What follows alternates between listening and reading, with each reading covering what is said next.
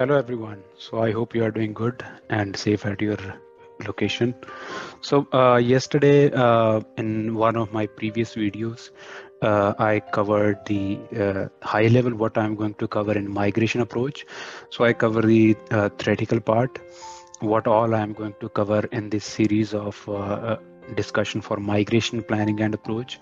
So we covered the basic things, and in those basic things I explained about the reference architecture and the agenda of the slide, the migration planning and approach, and what all practicals will be done. So in this we will start deploying our architecture. So we will deploy this architecture and on AWS. So in this, what I'm going to deploy, we will use the stack that is already created by AWS. So this part we will deploy using the CloudFormation and this part. So this will be deployed. So as I explained before, this is customer data center and this is AWS cloud.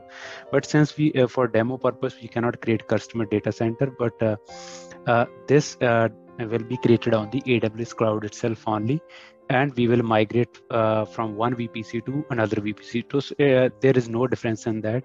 Just only difference is that it will be on the this is also on the AWS cloud, but just for demo purpose, these there are two separate scenarios, because for demo purpose we cannot create a customer data center. So all this infrastructure will be on the cloud, but for understanding purpose, all this is customer data center and this is AWS cloud. And we will create another, I'll create another video for Microsoft Azure cloud. So once all this is done, then we will start the practical. So today in this video, I'll explain how to deploy this architecture using the CloudFormation stack, because we cannot create all this infrastructure. That will take a lot of time. So just deploy the architecture using cloud automation, using CloudFormation stack, and we can start our the main topic that we are covering, the migration planning. So in this, let's move forward and deploy the architecture using CloudFormation stack, and then we will explore that environment and access that environment through Bash and host. So let's deep dive into practicals that will make things more interesting. So let me get into let's deploy the architecture. So let me get to the cloud console. So I am into my AWS Cloud Console. So you can log in into your own free tier account. All these practicals are possible in your free tier account. And I'm into CloudFormation and in US West 2 region. So I am using the stack that is created by AWS for learning purposes. So I'm using the same stack to create our infrastructure. So let's deploy our stack. So these are the instructions. I'll paste these instructions in the description of this video, or I'll create a separate blog for this also. So you can just copy and paste these commands and test your practicals. So open a CloudFormation stack and create new resources, select region US West 2 and use this stack. So let's use this template and create a stack. Create stack, paste. One more thing, I faced one small problem that to deploy this stack, you need more number of elastic IPs. So in case you get an error related to EIP, then you need to increase the limit of these EIPs, elastic IP addresses. So by default, it's 5, but in case you get any error, you need to increase this limit to 10. I'll also let you know how to increase the limit of this elastic IPs. So once you go to service quotas, that's the only error that I faced while deploying this stack. So you can increase that. Sorry, not service catalog, service quotas. Yeah.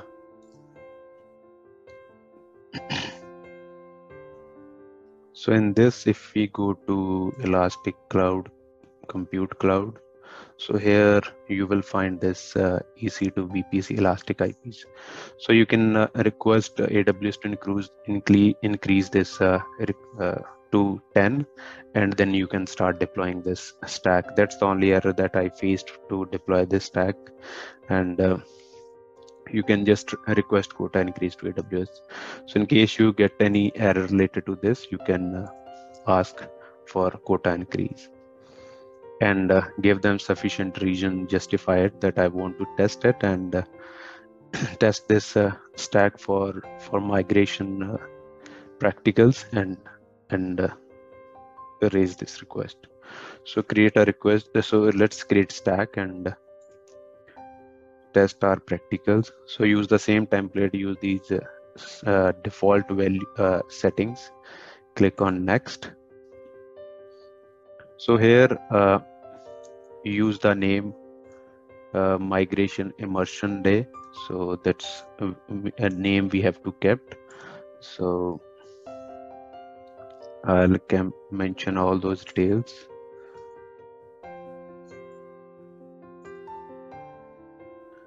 So you can use the same name as there are certain settings in the stack that that needs to be followed. So again, I'm telling you that I'm using the stack that is created by AWS. So you can use the same name, keep this name, else you will get a lot of errors. So there are certain settings in the stack, so you need to follow that.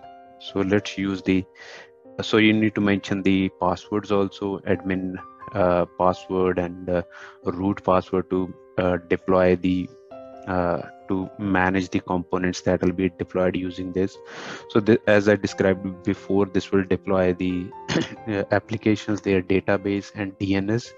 I'll go through it once it is done. So let's define the names and password. So let's skip admin @12. So you can keep same, else it'll give a lot of due to these policies. You can keep your own password also, but I found this quite suitable. So you can use the same one, admin123. So do mention these passwords in your notepad, so you can follow them at the later stage. Admin@12, admin123. So admin123 is the root password for managing the Linux instances, and admin1 is the Bastion host. So rest, keep everything default, and in case you already have some identity and access role in place for migrations and all those details, so you can keep it, make it false, else keep it true as per your requirement. So click on next. So once you click on next, everything keep by default. Select this option, preserve successfully provisioned resources. So in case there are some many minor errors while deploying this stack, it will not be rolled back, and we can test our practicals. Next. So this is the overview of this stack. So what is all going to be deployed? So we can use all this. So select these two options and click create stack. So our stack creation is in progress. So this will take around 15-20 minutes. So for the time being, I'll pause this video. So again, this will deploy our basic infrastructure, so that we need not to waste our time creating the infrastructure. So just for your information, this this will deploy on-premises sort of infrastructure on AWS.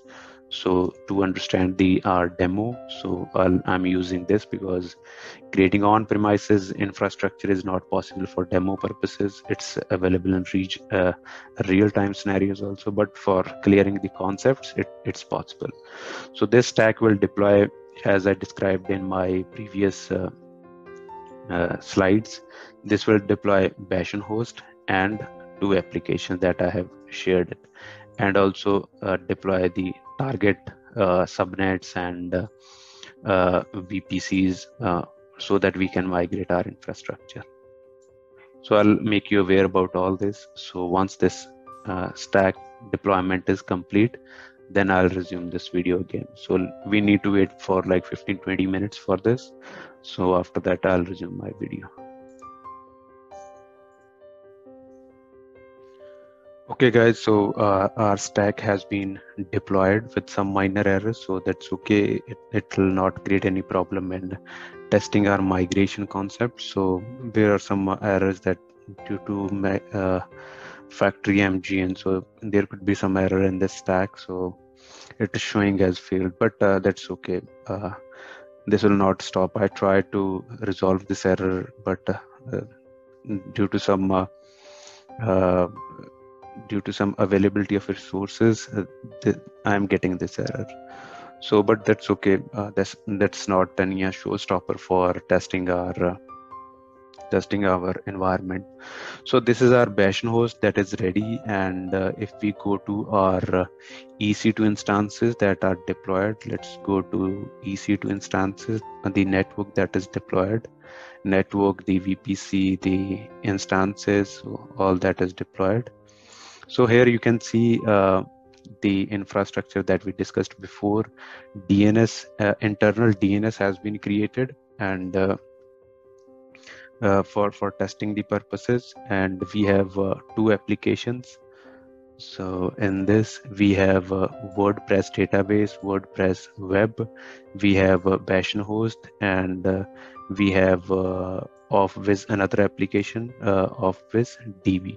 So in this we have two applications as per the, let me show you the diagram also. You will get more clarity in this. So as per our diagram that we used before, so in this currently we are covering phase 1. This Azure I'll cover in next video.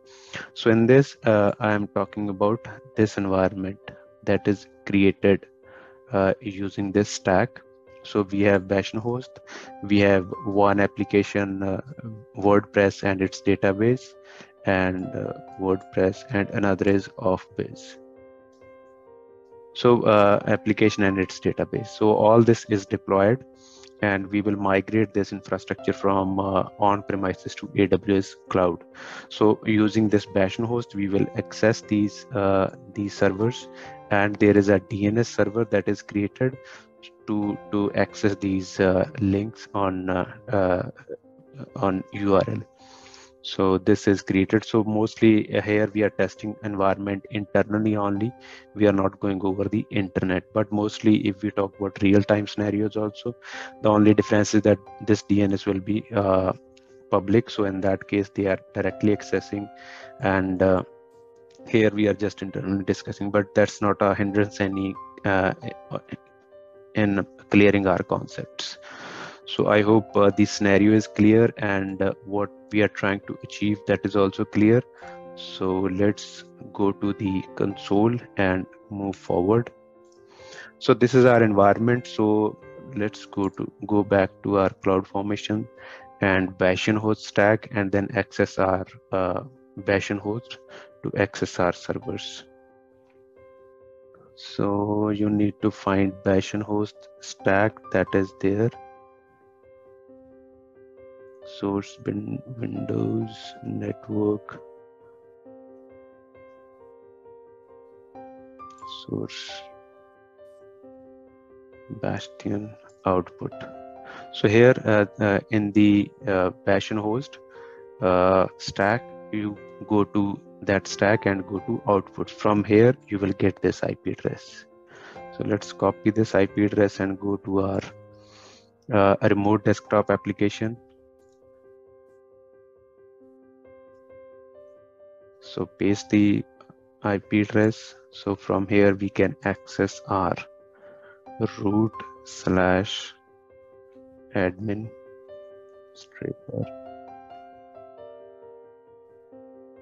connect. So I hope you remember the password that we used during that time. So you need to use the same password. root/administrator admin@12. So here either you can use root/administrator or without that also, that's not a problem. So let's click on OK. So we are connected to our Bastion host.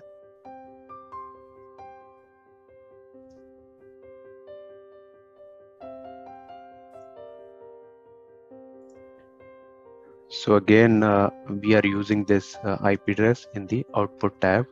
So if we go to our Bastion host, this is our Bastion host that is there. So from here, all the tools are deployed, RDP and PuTTY to access this. And so now once everything is ready, let's test our applications that are deployed. The application that is deployed using the Bastion host. So internal DNS is already created. So let me get the links. So our Bastion host is ready. So let's try to access our WordPress application. So remote desktop.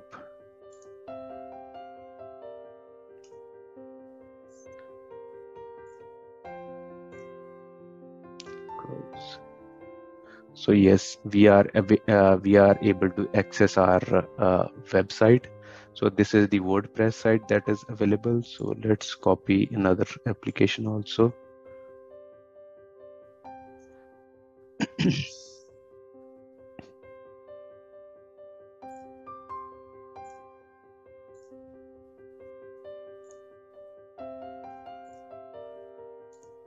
So let's paste the link of another application. So this is not secure, that's okay. Go to the web page. Okay.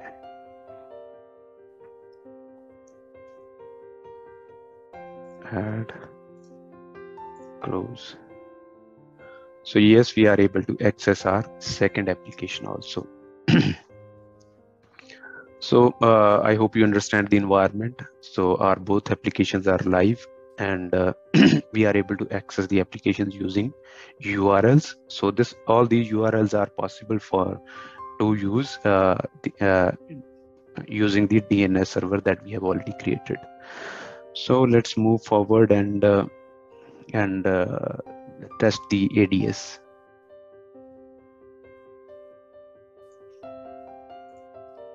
So let's get back to our presentation for more clarification. So this is our reference architecture that I have shown you. So from Bastion host, I am accessing these applications. So as a part of application discovery services, before this migration reference architecture, we have deployed the stack and deployed the stack. So I hope you do not have any issues or any queries. In case you face any problem in deploying the stack, you can ping me or mention in the comments. I'll try to resolve your issues, and you can also send me email. So this is quite interesting and lengthy practical, so not an issue if you face any errors. So that's normal. So we have accessed our Bastion host and explore our environment. So we try to access this application using the URLs and this application. So this is WordPress and this is off-Viz application. So using this, we are tested our environment. So everything is working fine. So let's move forward.